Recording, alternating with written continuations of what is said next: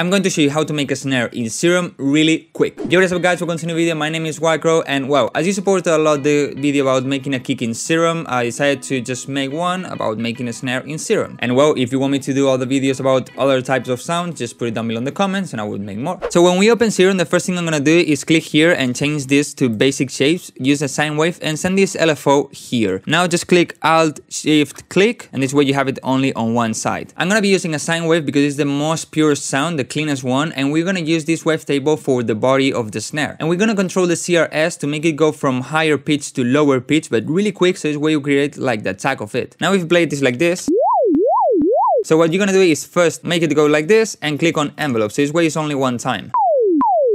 But as this is way too long, just create a knob here.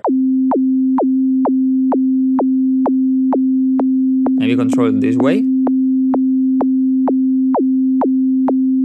But now as you can hear, if you play it, the sine wave stays there. So what we're gonna do is send an LFO here and put this to 0 and increase this thing here. Now we're gonna move this to the left and click on envelope. Now we play it.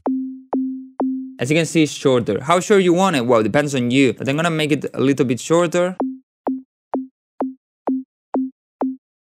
But now this is only like the body of the snare. Of course now it's really soft, but we're gonna solve this later. But the thing we need now is noise. So let's enable the noise, and you can use the noise you prefer, but my advices are to use the ARP wide or right wide or the SH1 noise. If you play just the noise, as you can see again, it's like it stays all the time. So we need to control this again. Let's put this here, again this to the left, just on envelope, and put this to a 0.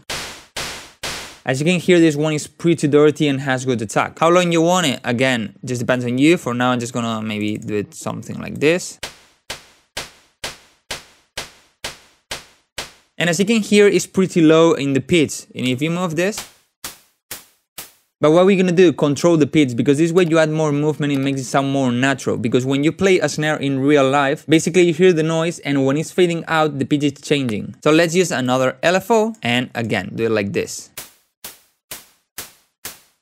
And if you play with the sine wave, right now this is pretty high, so what you can do is just reduce one octave. But maybe this is too low, so maybe change the semitone. And another thing you can do is open an EQ or an analyzer and check where this is. It's right now on 237, maybe it's too high, so let's reduce it a bit more. And right now, 180, this is a bit better. And as you can see, you also know the note, this is F sharp, but I'm gonna put it on G. So let's increase one semitone. Right now, we're gonna use a filter to clean a bit the noise. And to this, basically, we're gonna use a high pass. The 18 is good, but only on the noise. Now let's go to the effects and let's start with distortion, and here you can do whatever you want. For example, you can start with a pre-EQ and trying to find the note of the snare and distort it.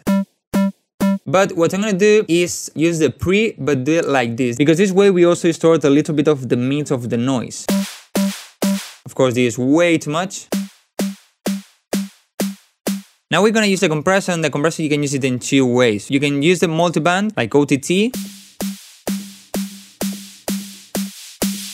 and do something like this, but what I'm gonna do is don't use the multiband, and what I'm gonna try to find is the attack of the snare. So this way we don't compress the attack of the snare, we compress the rest of the sound, and this way we have more attack. So to this, reduce a lot the threshold and try to find a longer attack. So if we don't reduce that much, this way we have a bit more attack. And now let's add an EQ, and here is where we're gonna add more movement to make the snare sound more natural. So what we're gonna do is use an LFO here, and basically with this what we're gonna do is just make it go up and then down.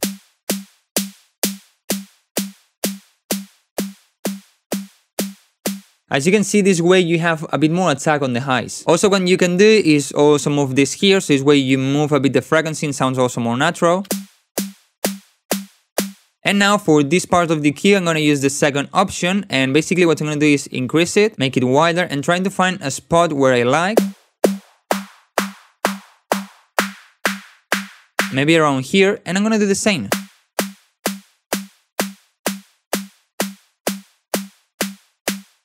So without the EQ, and with the EQ. sounds way better. The last thing I would do is add some reverb, and when you add the reverb you can try to put it before the distortion or after the distortion. Right now first I'm gonna put it later. And also I'm gonna control this reverb the same way as always, like this, an envelope. And maybe let's control a little bit this. Maybe we have a bit too much high. So basically from this point you have like the sound you want for the snare. You have the fundamental to create the snare. Right now what you need to do is just touch knobs, change things until you have a sound that you prefer. So for example we can go to this LFO and make this shorter. Maybe we can also make this shorter so this way we have a tighter snare. And also what you can do is change the wavetable. And a good one apart from the sine wave is a triangle. Or just go here and try different ones, try to experiment. This one is also so good. And yeah, maybe you're thinking that this snare is quite basic or is not that strong. But another thing you can do is after the serum, you know, in the mixer, add a distortion like Camel Crusher, and this is gonna work so well. So if we use this Camel Crusher,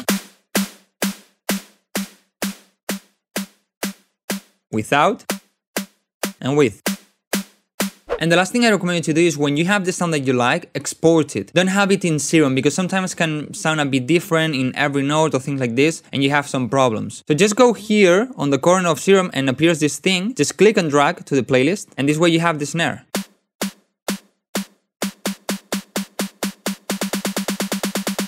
So well guys, as you can see, it's pretty easy to make a snare in Serum, and from this point you just need to touch knobs, change the wavetable, make the noise louder, quieter, longer, shorter. And if you want to know how to make a kick in Serum, I recommend you to go and check this video where I show you how to do it. It's also so simple and you get really good results. But also don't forget to leave a like to this video so this way you support it. Don't forget to subscribe so this way you don't miss any tutorial, and put down below in the comments what kind of sound design videos you want me to do. And with that being said guys, nothing else, thank you so much for watching and see you in the next video.